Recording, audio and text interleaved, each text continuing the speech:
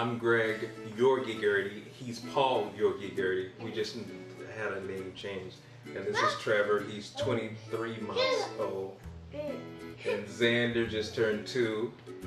And Bella's 6 going on 30. Paul and I met at a nightclub. And I wasn't supposed to go out that night. And I went out with a friend because he wanted to meet someone.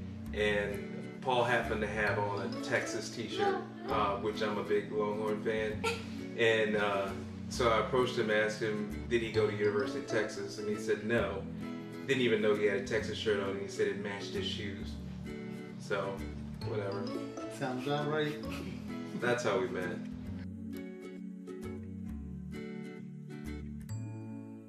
So Xander came to us. He was born on November the 14th. They let us know that, you know, there was some medical issues with him. So on the 20th they said he was ready to be picked up. We had to go out and get a car seat and you know, go pick him up from the hospital.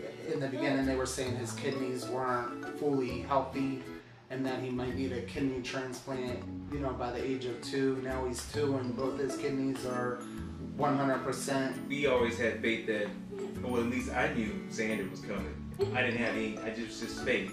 So when he did come, of course there was some obstacles, but I knew that everything would be all right. And he's a strong kid, so. And then Trevor came to us when he was 10 months old. It was mischief, the day before Halloween. You know, my family calls it mischief night because we go toilet paper at each other's houses. But so he came in.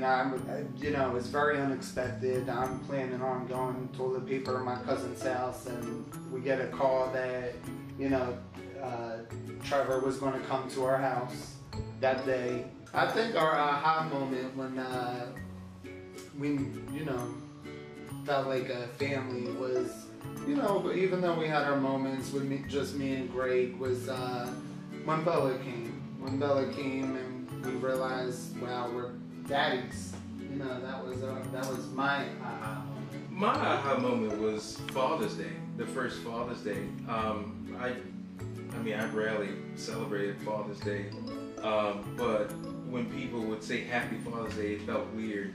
It didn't feel weird, it just felt weird that I finally was told Happy Father's Day. I think that was the first aha moment for me.